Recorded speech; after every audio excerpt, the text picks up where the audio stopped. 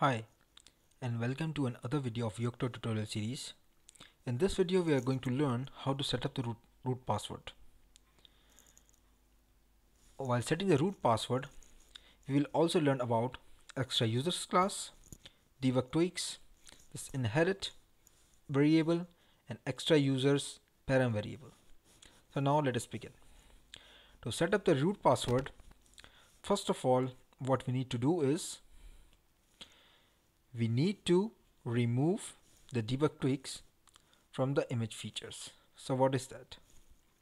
If you see the local.conf file, you come at the top. Here you can see that we have extra image features and it is all set to Debug-tweaks.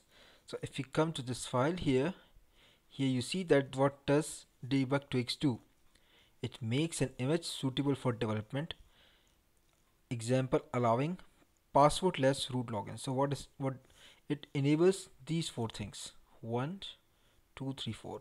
It allows empty root password. It means that if you set any password, so it will not be set for the root.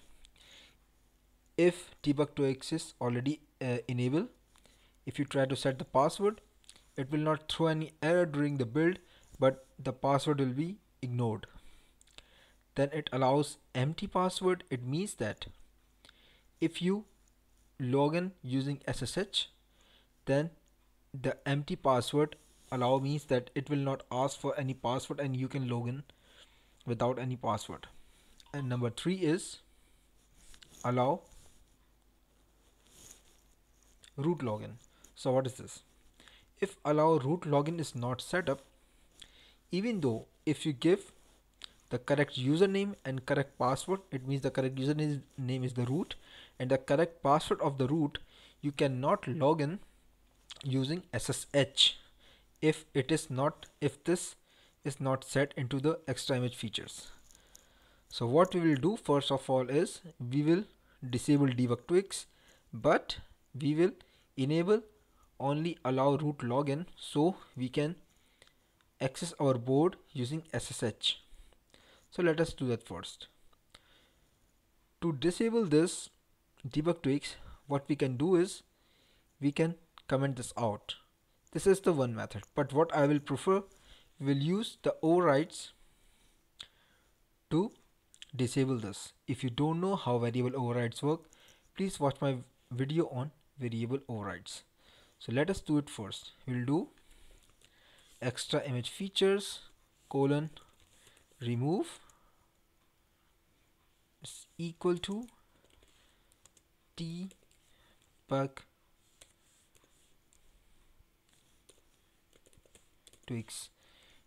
This space is very important. You should keep this space. Now the second thing, we have disabled everything for the empty root password, but we need to allow our image to access the root user using SSH. For that we'll do it again, extra image feature, this time append, and we will do allow root login. Allow root login. This we will do. After that, we need a new password, and the password should be encrypted. Why we use the encrypted password? Because if we write the password here, anybody can look at this file and they can decode they can see our password. That's why we always use the encrypted password. And decrypted password is, I think it is depreciated. It means that you cannot longer use it. You have to use the encrypted password. So to encrypt the password, what we need to do is we will create one. So what we'll do, we will do the command. I will also put the command in the description, and I have also described this command in the previous video. Is print f inverted commas, inside inverted commas you have %q, then we have dollar bracket open close, then we have open SSL password and the password, the original password that we have to use for the login. So I will say it is 12345 and press enter. So now here we have the encrypted password. So I will copy it and I will say here root password. This is, you can name it anything, but I am naming it root password, and now it is equal to this thing, this encrypted one. So let us also write here that the original password is, let's say here, non encrypted is 12345. I am only writing this here for the sake of understanding, but in real world we don't write it, because then it doesn't mean anything if you write here in a comment the original password and you also write this, so it doesn't mean anything. Now what we need to do is we need the extra user class. So what is extra user class? The extra user class, users, it's not user, extra users class, it allows us to set the new user, to set up the password of the existing user, to create a new group, to add a user into a group. All those kind of stuff is done by extra user class. So we will inherit it. If you do inherit, we have also learned about inherit in the video of bb class file and classes. So if we are using a class in our recipe, our bb file or bb append file, so the syntax was like this: inherit, and we write the name of the class, for example extra users, like this. But this we can only do in the recipes. In the configuration file, in local.conf or any other conf file, the syntax would be inherit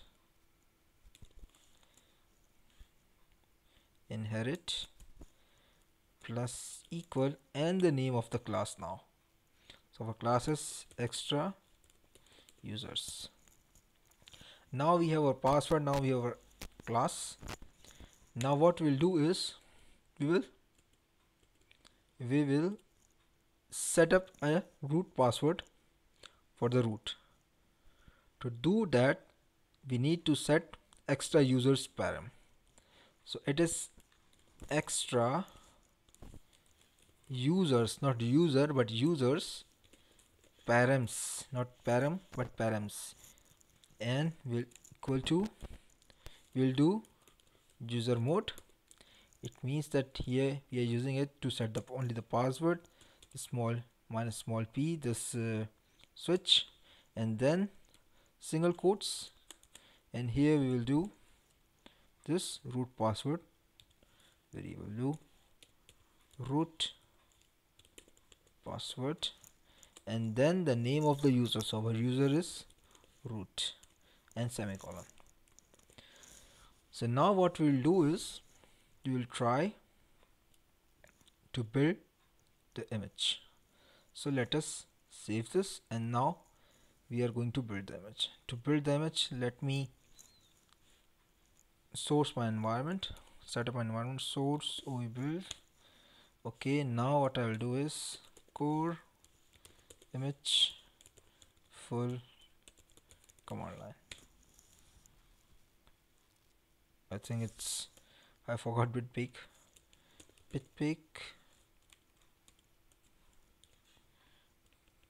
core image full command line.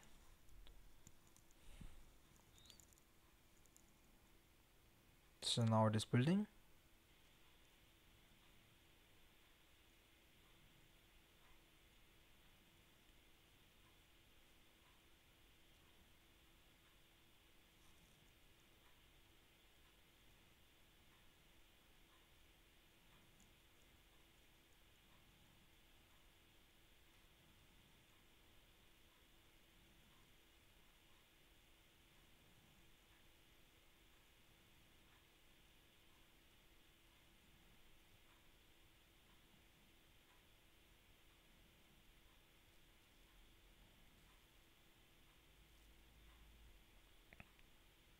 the image has been built successfully. So now what we'll do is we will test our image and we will see if it asks for the root password and if we can log in using our root password over SSH. So now let us log in using SSH root at 192.168.7.2.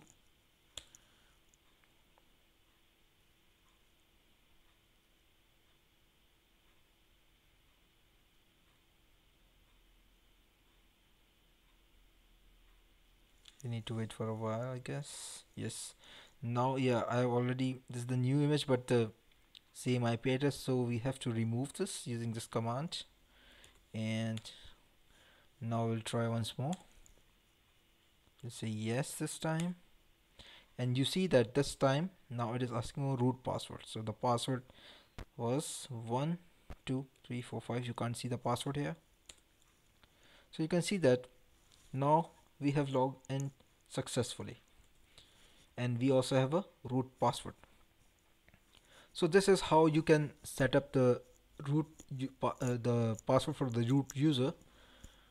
So yeah, I hope you like this video. Please like and subscribe my channel, and I will see you in the next video. Thanks for watching.